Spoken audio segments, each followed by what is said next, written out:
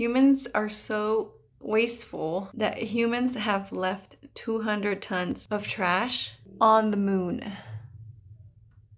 Okay. Must it always be bad news?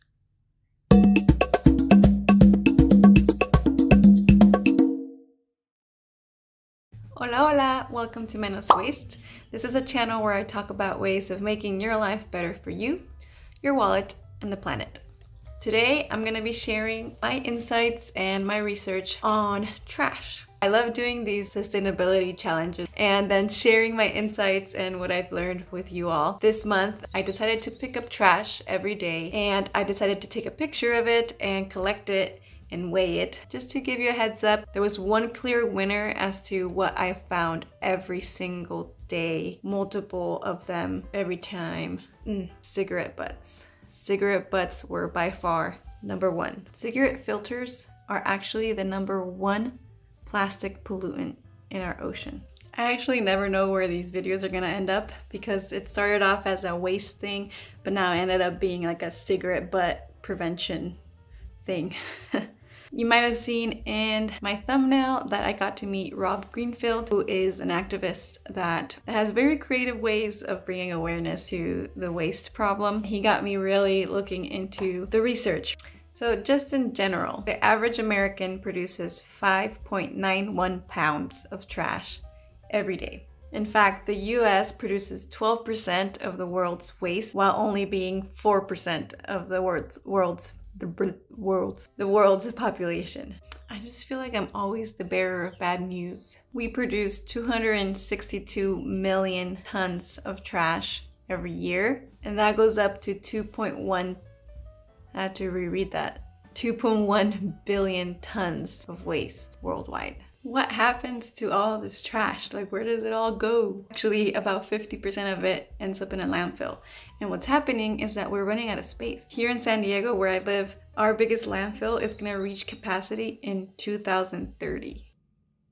That's 8 years from now. Humans are so wasteful that humans have left 200 tons of trash on the moon. ¿Qué? No entiendo. But anyways, back to my challenge. So 30 days of picking up trash. I took a picture after every walk. Sometimes it was a lot of trash, sometimes it was not a lot of trash.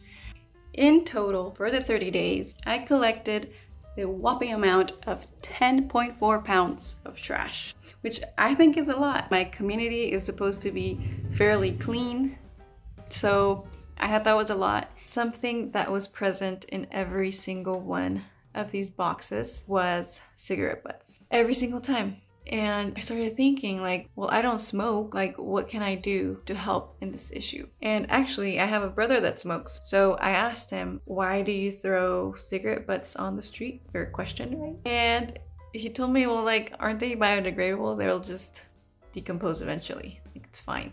So after crying a little bit, I was like, you know, they're not. So the cigarettes themselves are, but the filters that come in the cigarettes are not. They contain cellulose acetate, which is a type of plastic. And even if you would take the cigarette part that does biodegrade, it's not great for the environment. A recent study, and actually I'll leave it linked down below, found that a cigarette in a liter of water had enough toxins to kill a fish that was in the liter of water. Okay, so what's the solution? Solution, focus. Solution, focus. So if you're a smoker, obviously the biggest solution to this is to throw your butts in the trash can. You could decrease the amount of smoking or buy cigarettes without a filter, because again, the filter is what contains the plastic. Okay, but what about us non-smokers?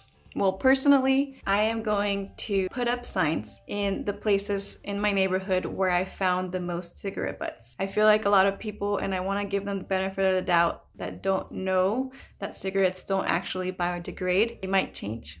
Maybe I'm just being naive, but you know, we can try.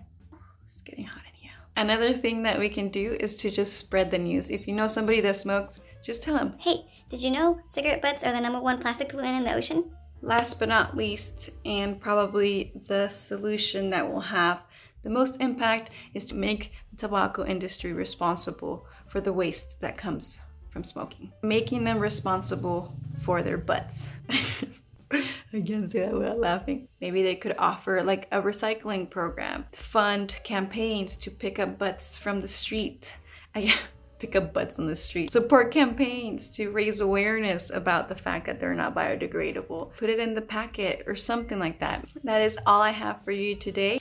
Let me know down below what other challenge you would like me to do. Next, I'm thinking of doing maybe a 30-day zero waste challenge. I think that would be fun. If you have any other 30-day challenges that you want to throw my way, I would love to be the guinea pig and try them out. I am at your service. Okay. Until next time, don't forget, Poquito goes a long way. Thanks for watching. By the way, I do have an Instagram. I'll put that right here in case you want to say hi. And I have some other videos here and here. Don't forget to hit that subscribe button, and I'll see you next time. Ciao!